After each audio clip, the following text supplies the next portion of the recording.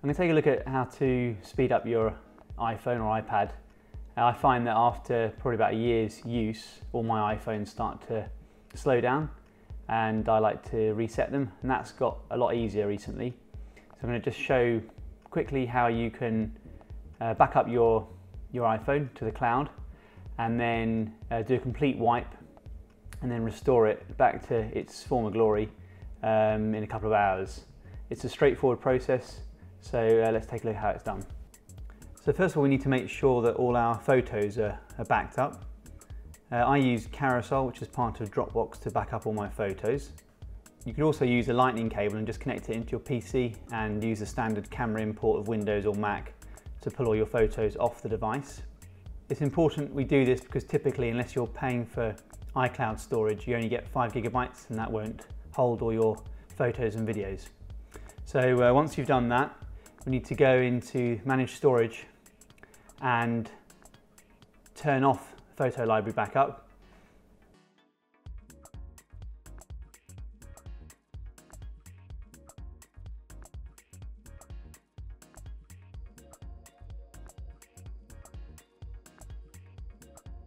I've just done this reset, so you can see my photo library is quite small, but typically that could be tens of gigabytes.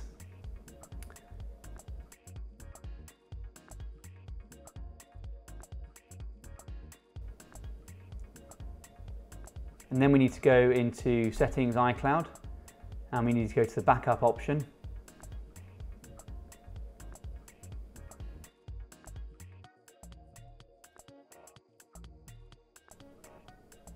And if it's not turned on, you need to turn on iCloud Backup. So if we tap on Backup now, it'll then complete a full backup to the cloud. How long this takes depends on your broadband upload speed. So on my fibre connection with about 3 gigabytes to back up, so that's without my photos and videos, it took about 30 minutes. Once it's backed up, you can then completely erase the iPhone. So you go into Settings, General, scroll all the way down to the bottom to Reset, and then choose Erase All Contents and Settings. And you'll be prompted to enter your passcode and lots of other prompts. Say yes to everything and your iPhone will be completely wiped.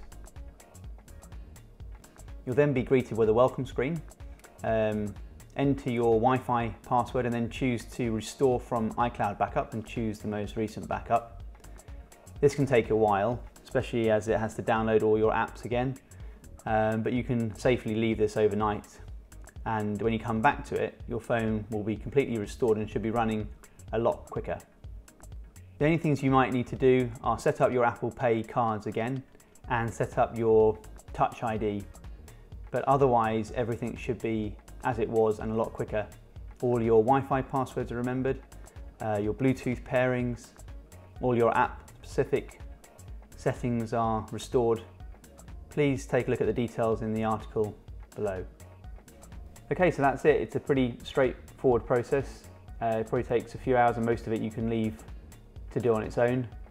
Please let me know in the comments how you get on.